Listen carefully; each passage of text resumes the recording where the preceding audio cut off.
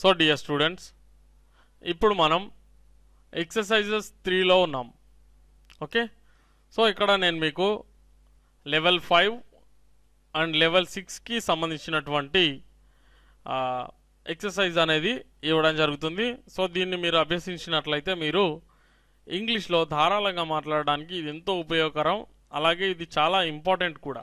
Okay, so ఈ exercise ఏది మీరు మిస్ అవ్వద్దు, అలాగే తప్పకుండా చేయాలి. ఎందుకంటే మీరు ఇంగ్లీష్లో మాట్లాడాలనుకున్నప్పుడు ఖచ్చితంగా కష్టపడితేనే మీరు ఇంగ్లీష్లో మాట్లాడగలుగుతారు. కానీ సింపుల్గా ఉంది కదా అని చెప్పేసి పక్కన పెడుతూ ఉంటారు చాలామంది.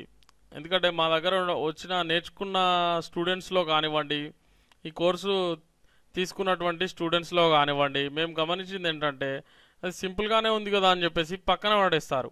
సో అలా పక్కన పెట్టడం వల్లనే మీరు ఇంగ్లీష్లో మాట్లాడడానికి సమయం అనేది పడుతుంది.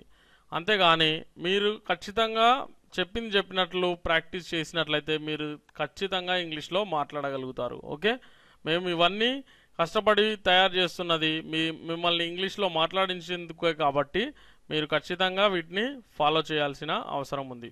Okay, so coming to the point, ఇక్కడ చూడండి. ఐ వాజ్ వాకింగ్ ఎస్టర్డే, నేను నిన్న నడుస్తూ ఉంటిని. వాజ్ ఐ వాకింగ్ ఎస్టర్డే, నేను నిన్న నడుస్తూ ఉంటినా.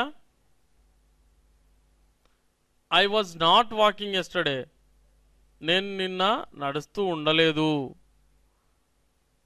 ఐ వాజంట్ వాకింగ్ ఎస్టర్డే అన్నా కూడా నేను నిన్న నడుస్తూ ఉండలేదు. Okay, so wasn't I walking yesterday, నేను నిన్న నడుస్తూ ఉండలేదా. వాజంట్ ఐ వాకింగ్ ఎస్టర్డే అంటే ఏంటంటే నేను నిన్న నడుస్తూ ఉండలేదా. సో నెక్స్ట్ చూసినట్లయితే I will be walking tomorrow, నేను రేపు నడుస్తూ ఉంటాను. Will I be walking tomorrow, నేను రేపు నడుస్తూ ఉంటానా. I will not be walking tomorrow, నేను రేపు నడుస్తూ ఉండను. Won't I be walking tomorrow, నేను రేపు నడుస్తూ ఉండనా. I will be walking tomorrow అంటే ఏంటండి, నేను రేపు నడుస్తూ ఉంటాను. I will be walking tomorrow. Will I be walking tomorrow, నేను రేపు నడుస్తూ ఉంటానా, అలా. Okay, won't I be walking tomorrow అంటే ఏంటి, నేను రేపు నడుస్తూ ఉండనా అని. Won't I be walking tomorrow, నేను రేపు నడుస్తూ ఉండనా. సో ఇలా. సో ఇప్పుడు మీరు చేయాల్సింది ఏంటంటే ఇంతటితో అయిపోలేదు. ఇక్కడ వి, యు, దై, boys, he, she, it, Rama, Sita, ఇంకా రామ సీతకు బదులుగా వేరే పేర్లను కూడా మీరు ఎంచుకోవచ్చు.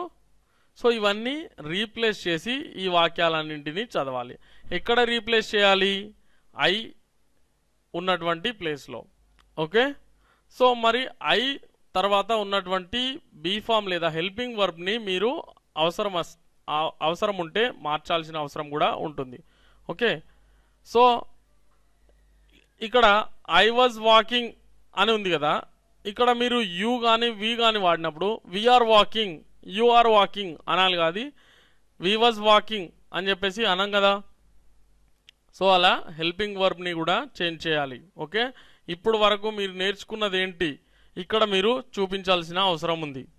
ఓకే, సో ఈ ఎక్సర్సైజెస్ మీరు పర్ఫెక్ట్గా కంప్లీట్ చేయగలిగితే మీకు ఇంగ్లీష్ పర్ఫెక్ట్గా వచ్చినట్లు అవుతుంది. ఓకే, సో డెఫినెట్గా ఈ ఎక్సర్సైజెస్ అనేటివి మీరు డెఫినెట్గా కంప్లీట్ చేయాలి, అలాగే ఇంగ్లీష్లో ఫ్లూయెంట్గా మాట్లాడాలి.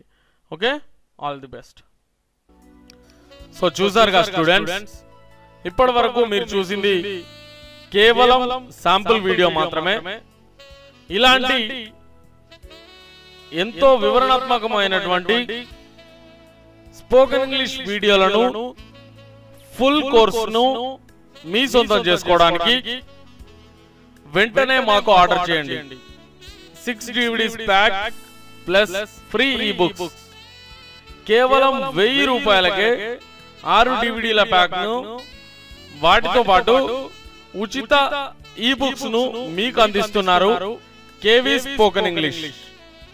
మిమ్మల్ని ధారాళంగా ఇంగ్లీష్ లో మాట్లాడించగల ఏకైక కోర్స్ కేవీ స్పోకెన్ ఇంగ్లీష్. మీరు ఇంగ్లీష్ లో ఫ్లూయెంట్ గా మాట్లాడాలంటే మీకు ఎంతో వివరణతో కూడినటువంటి వీడియోలు అలాగే ఈ బుక్స్ అనేవి అవసరం. అలాంటి పూర్తి వీడియో కోర్సుని మీకు త్వరగా ఇంగ్లీష్ నేర్పించగలిగేటువంటి కోర్సుని కేవలం 1000 రూపాయలకే అందిస్తున్నారు కేవీ స్పోకెన్ ఇంగ్లీష్ వారు. మరెందుకు ఆలస్యం, వెంటనే మాకు కాల్ చేయండి. మా నంబర్ 9346780130. మరిన్ని శాంపుల్ వీడియోస్ కై మా వెబ్సైట్ ని చూడండి. మా వెబ్సైట్ www.kveasyenglish.com. వెంటనే ఆర్డర్ చేయండి, ఫ్లూయెంట్ గా ఇంగ్లీష్ లో మాట్లాడండి.